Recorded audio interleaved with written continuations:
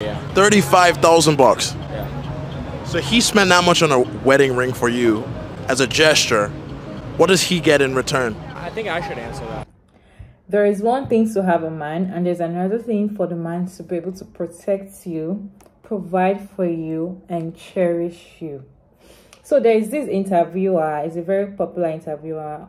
I do see his videos come up on TikTok. So he saw a couple, on the street, and he tried to interview them, asking like, how long have you guys been together?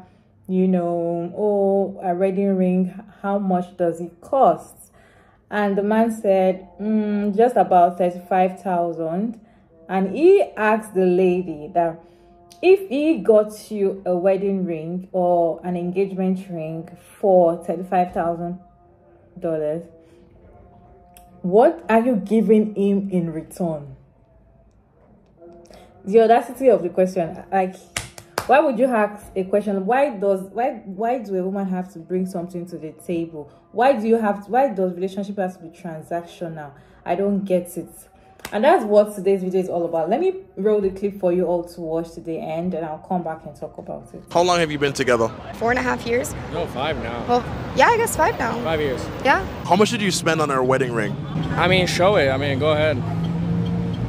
It's a decent amount. So if you look up like a 3-carat diamond, it's a decent amount I spent on her. But she deserves even more.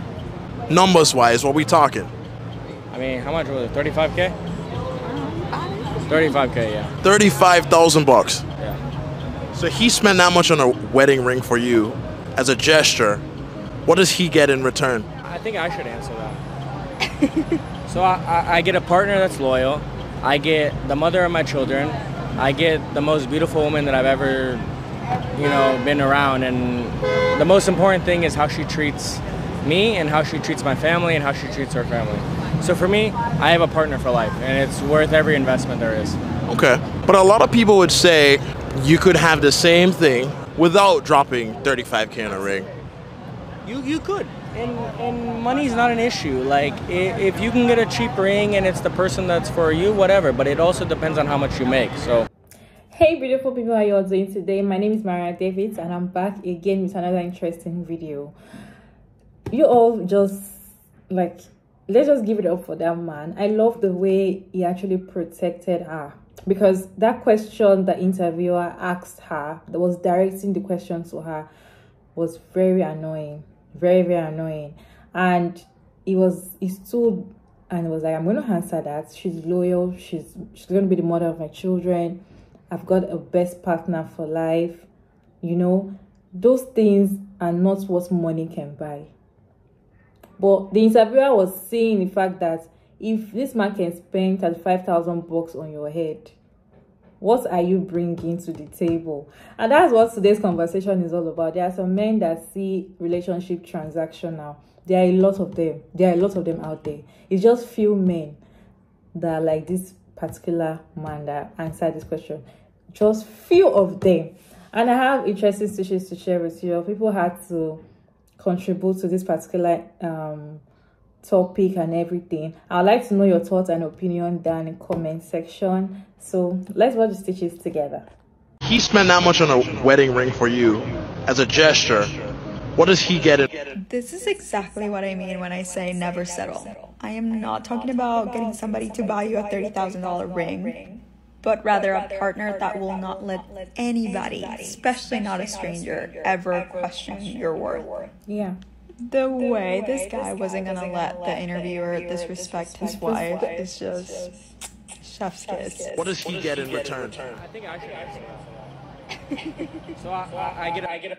If you haven't watched that video, please watch it. But I cut it just when this interviewer asked the man, what do you bring to the table to the wife? And I just love how the husband interjected and was like, I will answer that actually. And I will let you know the value that she brings to me. I'm not going to let you embarrass her and have her prove her worth to you, a stranger. Like, I just made a video on this, but this is why, girls, it's so important not to just go after the provider, but go after the protector as well. It's not good enough to have a golden retriever type energy man who cannot protect you. And it's not protecting in the sense of, oh my goodness, if there's a threat on the street, he's going to be able to defend me. Of course, that's important. But I'm talking about protecting your honor. Okay? Like, is a man going to allow you to get embarrassed? Because I'm telling you right now, that would be, I already know it's like the biggest turn off for a lot of women, but I know that would be the end for me at that point. Like if you were able to stand next to me and not defend me or pretty much check the man that's trying me, what the heck is going on? That's the question. Anyway. So, like I said, or if I didn't say this already, please watch the video because you're going to get full context, okay? But it's not enough to date a provider. I'm sorry. It's not enough. You have to be a man who's dominant and who truly is not afraid to have a backbone, like who has that assertiveness and is not afraid to flex and to check those men that want to disrespect you, even if it's not intentional. Like, I'm sure this interviewer guy, that this is part of his like work and livelihood, so he has to kind of make this controversial content anyway. But if you were caught in between a man who's super sweet and super cute and kind and whatever, but he is unwilling, and you've experienced this before, he's unwilling to actually stand up for you, that to me is an absolute loss. So I hope this is a learning curve, girls. Spent that much on a wedding ring for you as a gesture. What does he get in return? I don't like that interviewer because anytime I see him, he's implying that relationships are strictly transactional. And when you have that thought process, it'll immediately fail. I'm very happy that boyfriend stepped in. He said, I get a wife, I get somebody to spend my life with, I get a mother to my kids, because relationships now, they're not built on love. It's built on, what can you do for me if I do this? That's crazy. He spent $35K on a ring and he said, so what? Get your money up. When a man loves a woman, that money does not matter, especially if he's making it. 35K might mean something to bros interviewing. 35K seems light to him. He says nothing needs to be transactional. She just needs to be the best mother, wife, and I found my soulmate. I love her. That's enough. Too many people in this generation look at relationships as business deals. Like I'm sitting across from an investor. Like I'm a shark on Shark Tank. What are you going to do for me? That's not how relationships should be built. They need to be built on love. When you look at them as transactional, they'll never work. They'll always fail. I don't like that interview. I'm glad he kind of got checked today. It's a decent amount. So if you look up like a 3-carat diamond, it's a decent amount I spent on her. But she deserves even more. Numbers-wise, what we talking? I mean, how much was it? 35K? 35K, yeah. 35,000 bucks. That boy got a bag. So he spent that much on a wedding ring for you as a gesture. What does he get in return? I think I should answer. Some guys might not like this take, but I like how this gentleman steps up for his wife. I'm going to be honest. I don't like how the interviewer, I don't want to say attack the wife, but even question the wife and said, in this situation, what do you bring to the table?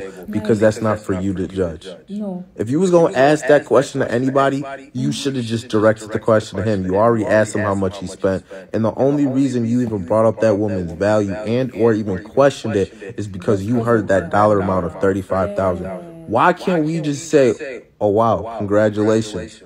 Well, what did she do for you? What did you see in her? What did she bring out of you? You can ask those inciting questions to him without trying to put the spotlight on that woman and low-key try to embarrass her. And embarrass her is being a little dramatic. Yeah. But I'm not going to lie. I can understand why the ladies love this take. As a gesture, what does he get in return? I think I should answer that. That video has already been stitched to death.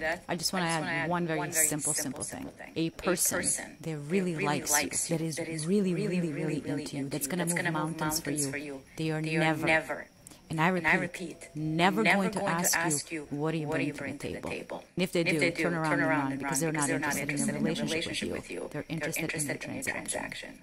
He spent that much on a wedding ring for you as a gesture. What does he get in return? Dudes often have this problem where we see relationships and marriage especially as transactional, where we spent money on a ring, therefore you owe us something. What? I don't know. What? What does she owe you? Who cares? You know? What's the deal? You know? Do you want real advice? Do you expect certain things out of the relationship? Because if you expect certain things out of the relationship, you need to have that conversation at the start of it. Because if you don't, and those needs aren't met, or those wants, really, then you're going to be disappointed because the transaction was not completed, even though you did not propose the transaction in the first place. But also, relationships aren't transactional. Stop asking these stupid fucking questions. So he spent that much on a wedding ring for you as a gesture. This is why I say don't argue your standards, don't negotiate for worth.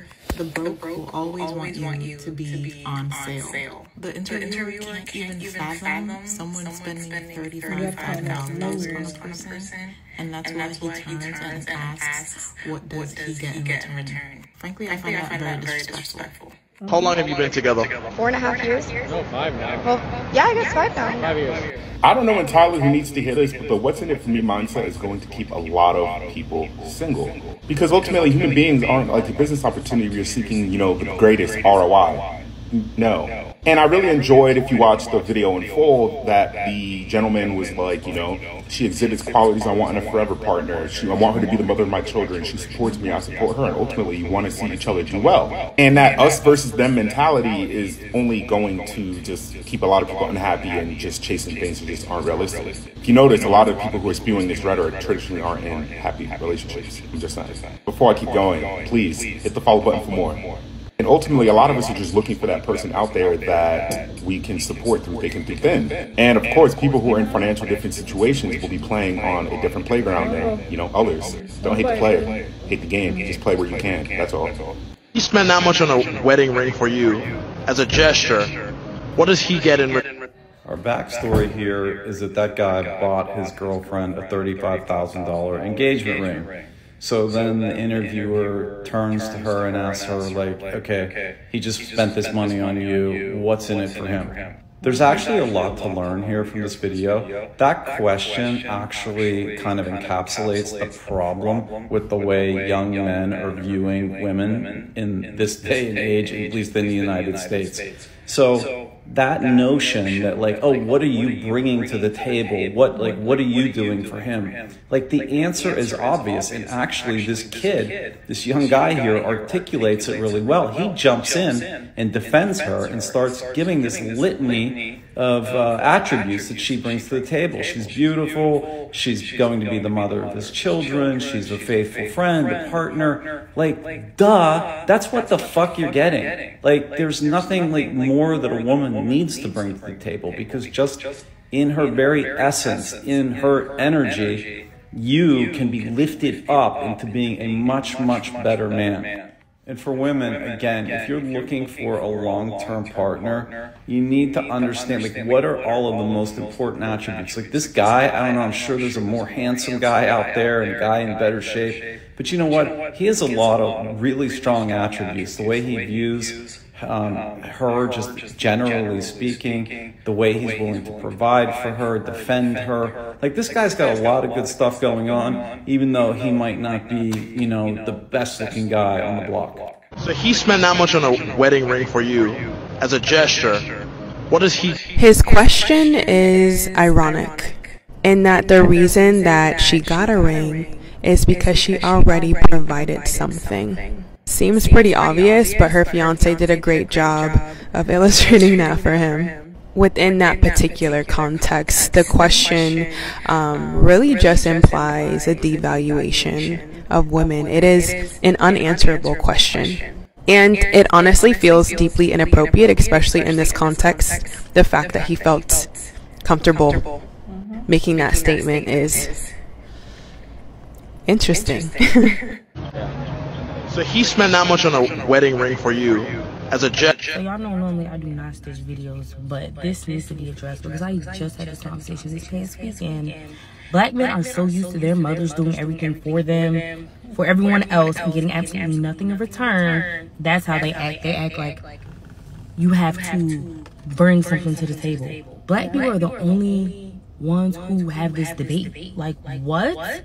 get it together. Honestly, once you get into certain positions, levels in life, you'll realize a lot of men that you're around don't care. They built the table, baby. They don't care. They want you. That's what they want. They want you because they see the type of woman you are. You're going to add value to their life regardless. And black men think value is just monetary. Not all black men. Let me just say that because I love my black kings. But, yeah. If you're still here, definitely you're enjoying this video. Thank you so much for sticking around to those points. Don't forget to like and share and subscribe and comment your thoughts down in the comment section. See, in this channel, you can either agree or disagree. It's okay for you to disagree. It's okay for you to agree. Just put your thought down in the comment section respectfully. Everybody's entitled to their opinion. So personally, I love, as I said at the beginning of this video, I love the way the man handled the whole thing. I love the way you can see the way he's protecting her. Like, she hardly even talk. In fact,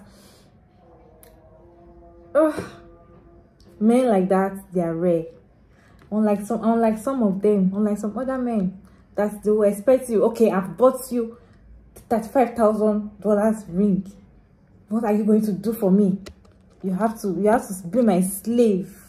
You have to slave for the money. You will work for that $35,000. If it was someone like that particular interviewer that bought his girlfriend or his fiance that particular ring, she will see shaggy.